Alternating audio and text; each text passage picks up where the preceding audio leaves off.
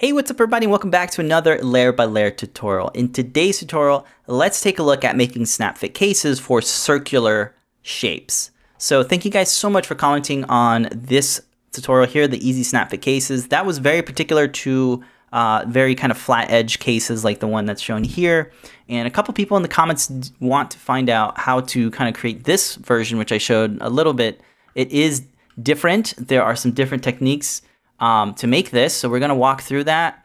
You can see here that we kind of have the same nub where it's embedded into the main case area, and they're already chamfered here, so that prints very well for 3D printing. And then we have a cover over here, and if we hide the case, we can take a look at the way this is structured here. So you can see there's a lip here, and that has that indentation cut out, and there's also a little bit of room over here to accommodate for that cutout. This one was made a little bit differently with more steps. So in this tutorial, I'm going to show you how to do pretty much this thing, but with less steps. And we'll find some new techniques along the way. So let's start with a new document. I'm going to start with a new component. Let's go ahead and call this one the enclosure, circular. And we'll go ahead and make another component. Let's structure this correctly. I'm going to say this one's the case. And I'll make another component. This one is the cover, you guessed it. Let's start with the case, so I'm going to activate that. Now, it's kind of important that we start our circular case with the center origin, right? So the circle starting in this origin here. If not, I'll show you guys how to, if you draw something like over here away, I'll show you how to create the features and stuff with that. But let's go ahead and start off with saying we want to start in the center. So I'm going to draw on the top plane here. And I'll start with my circle. Let's say we want a 50mm diameter case. So I sketch that out. I'll go ahead and extrude that. And let's make it something like that. I'll make this into a shell by selecting that surface, right click, shell. I'll put in my thickness here, 1.5 is what I like to use. All right, so now we have our kind of very basic circular case. We want to add those nubs. Since it's circular, it kind of doesn't matter if it's over here and over here, over there and over there. There are lots of different options. So what I'm going to do is I need to find out where the center is plane. So we're going to look at it from this angle, right? So I'm going to create a new sketch, and I'm going to click on this origin over here. So we're looking at it straight away like that, right? So I need a reference point to say where my nub is going to start. Well, I want it to start on the inside of the case. So I'm going to select that edge, and I'm going to project that in. I'm going to hit P. And what you notice is that Fusion will actually flatten it out and make it a 2D shape. So if I hide the solid by dragging down over here, turning off the solid, and I rotate around, you see that it's not a circle. It is just a 2D line. So it's flat. That works pretty well for this case. So what I'm going to do is, let me turn it on just to remember where I am. So I want the nub to kind of draw out this way over here. Now, instead of drawing a basic rectangle, we're actually going to go ahead and draw a triangle so that we don't actually have to make any chamfers. It's kind of already built in. So I'm going to hide this, and I'll bring out the line tool, and I'll look at it straight on, and I'll start drawing my triangle. So my triangle is going to be something like this, maybe over here and over there. Now, there's a lot of degrees of freedom here, and I need this to be a perfect triangle. So what I'm going to do is use my line tool. And what I like, you can toggle between a regular line like this, and if you press the X key, you're in the mode where you create nothing but these construction lines. And that's very helpful because it doesn't intersect our shape. So let's go ahead and bring out the line tool, toggle that mode on, which is over here to make construction line. And what I'm going to do is I'm going to scroll over until I hit that midpoint, click on that midpoint, select that construction line, and then make it a horizontal rule, so it's always horizontal. Now I can start applying some dimensions. So I need this to be about 2 millimeters tall, and this needs to be 1 millimeter kind of wide, right? Or long, whatever, wide or long. Depends on where you're looking at it, right? But now we have fleshed out a triangle that is 2 millimeters tall and 1 millimeter wide, I guess, yeah. And if we rotate around it, you can see that, yeah, we're still 2D. So what we're going to do is, now that we have our triangle kind of nub, we need to extrude it out and follow it along this curve. The best way to do that, easiest way to do that, is to use a sweep, right? So I'm going to hit the model sketch toolbox, and I'm going to type in sweep. My profile is going to be this guy, and I'm going to leave it as a single path type. I'm going to select the path. The path is going to be, it can actually be anything. It can, well, it has to be the circle, of course, right? But all of these circles will work just fine, but I'm going to work on this one here. So let's click that. And automatically, the sweep will sweep along the entire path. This could be really helpful if you have something that really needs a lot of strength. But if you have an enclosure that you want to be able to open in and out without too much fuss, we can turn these distance. You get two distance. So I'm going to put 0.05, and I'll do that on the bottom here as well. So 0.05 for the distance. And you'll see that you have these two little arrows that you can kind of play with. You see as you move them, you're sweeping along that path, and our number is changing here. So you can make this as wide or as long as you want to follow that path. But the one thing you have to know is that there's no exact measurements here. I'm not getting millimeters or inches. It's just kind of by percentage base. Like 100% would be 1.0, and half of that would be 0.5, and half of a half would be, well, 0.05. So I kind of found that useful there. So I just need a little bit of a nub there. So that's how much I'm going to do. So the operation is set to join. I have the orientation set to perpendicular, which is fine. And I'm going to hit OK. So now I got that. So we got our first nub. It's already chamfered. We don't have to do too much to it. So that's really cool. And now I need to kind of mirror this over here. Well, since we created this circle in the center of our grid, I can just turn on the origins over here. We actually have 3 origins because every component gets its own origin. So let's go ahead and turn on the case origin, turn that on. And now I can use any of these faces that are in the origin to create our mirror. So let's go ahead and bring out our mirror. Say I want the mirror. I'm going to change or make sure that the pattern type is set to features, because I'm just going to select the sweep down here in the timeline as the feature, and then that's my object. Now I need a mirror plane. I'm just going to select on this guy over here, and you get a little ghosted view. We'll rotate around until we see it. There it is. I'll hit OK, and we got ourselves a mirrored nub. So that works well. All right, cool. So now let's go ahead and make the case, right? So I'm going to highlight this guy over here, activate that cover component. And now I'm going to select the top edge here, and I'm going to project that into its own sketch. I have it selected, and I'll create the sketch there. So now I have that. Now it's referenced. So what I'll do is I'll hit stop sketch. I'll select these 2 profiles, and I will extrude this out to about 1.5 millimeters. There's my cover. I'm going to look at it from underneath, and I'll hide the case so I can work with this. And I'm going to make I'm going to project this bottom surface into its own sketch. So I have it selected, hit the sketch button. Now I'm going to use the offset tool, which you can find, or you can just hit the O key for the hotkey. And I'll click on that outer edge here. Now I can bring this inward.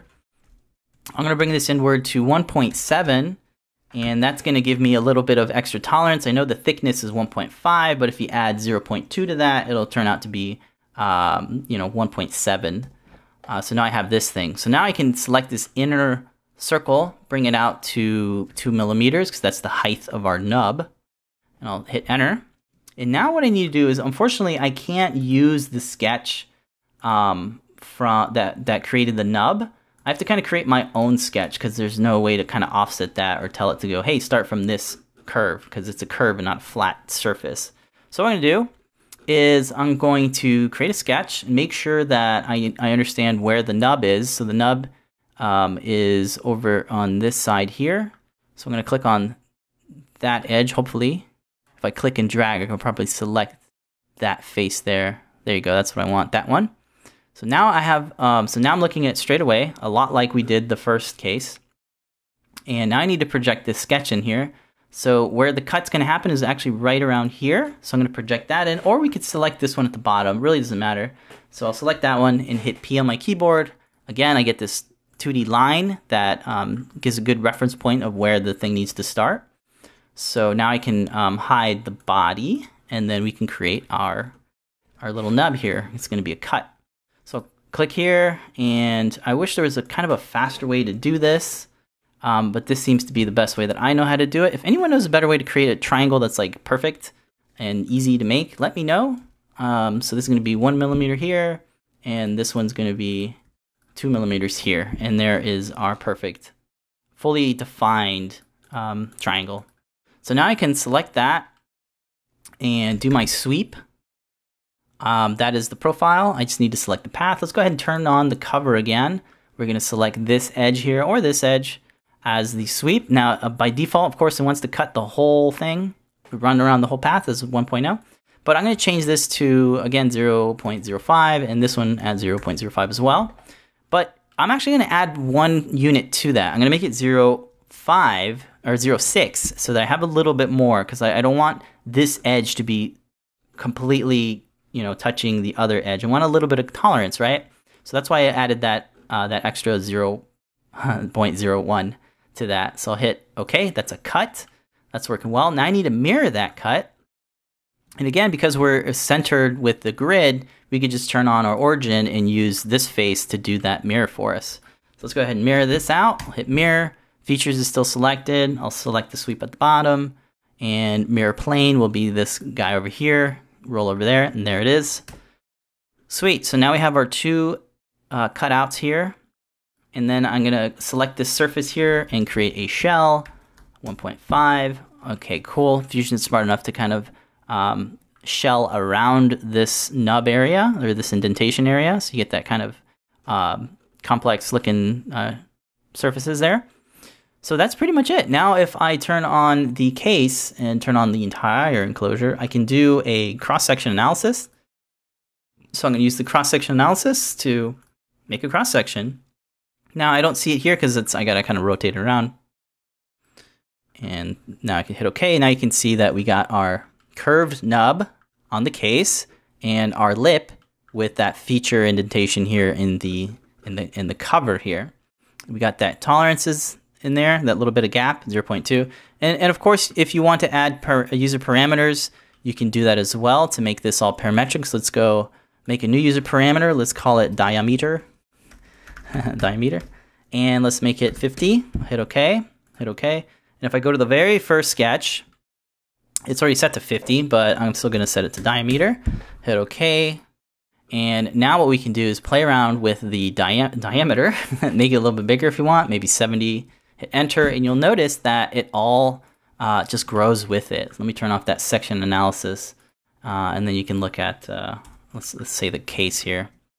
So you can see that. Now the width of it grows too, I guess, because it's not a fixed number. The sweep doesn't have a fixed number. It's more like a percentage type thing. So we can go really small. So let's go 40. You can see it got even shorter. Let's go really, really small, 10. Will it break? Holy jeez, look how small it is. I didn't think that would work, but it kind of worked. So however small you want to go, I guess you can go pretty small. You can go pretty big too. Look at that. That's pretty cool. And obviously, if you want more of the sweep, you can just go back into the sweep and modify this. Maybe you even want to make that into a user parameter so you can drive all of them without having to change 2 sweeps. So it's just 2 sweeps, 2 mirrors, and quite a handful of sketches. I'm still looking for a way to make this easier. Obviously, I'm down with that. So if anyone has any clues to that, let me know. Another thing is I kind of want to add a chamfer here. Not really a chamfer, more of a drafted angle so that this edge would kind of come in more this way. Not sure if that's too necessary, but that is something that you could do with some drafts. It wasn't working for me, so that's why I'm not going to attempt to show it. Now, the next thing I want to show is, well, what if you have a circle that's not in the center of your origins? You have of your grid, really, if you have something out here. A little bit different, so I'm just going to draw it over here somewhere. So let's create a new sketch, and we'll still be on the floor plane, but it'll be somewhere over here. The circle will be somewhere this way. So let's say diameter right there, and we'll extrude it out, and we'll do a shell 1.5, and let's go ahead and make this smaller. It's a little bit too big for me. 50. Okay.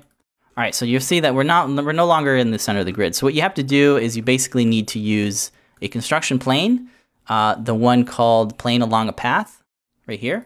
So what you can do is you can select one of these edges, and right here you can see how it kind of goes right there. I'm going to put just 0. And it pretty much is the center of, or the half of this guy here. So what I can do is I can use that now to draw my nubs. So I can select that plane and hit make a sketch. And you'll see that that sketch will actually be in the center here. I want to project in this this edge here, hit P on my keyboard, and there you go. Now that you have this, obviously you know what to do. You can create that, that triangle with the line tool, like that. I wish I knew a better way to create this triangle that was like a little bit easier. I think it's like too many steps for me. Like, oh, I want it to be perfectly straight. But anyway, you get the deal, right? So that is how you would do it if you are outside of your grid, your center grid. So yeah, let me know what you guys think about it. Hopefully that is useful. It's definitely different. There's you're kind of drawing the shape directly instead of extruding. So you're really replacing the extrude part of it with the sweep command. So I don't know. Let me know what you guys think, and if you have any other ideas, please let me know. If you got any cool tips and stuff, drop them in the comments. Those help me out and other people too. I'll see you guys in the next one.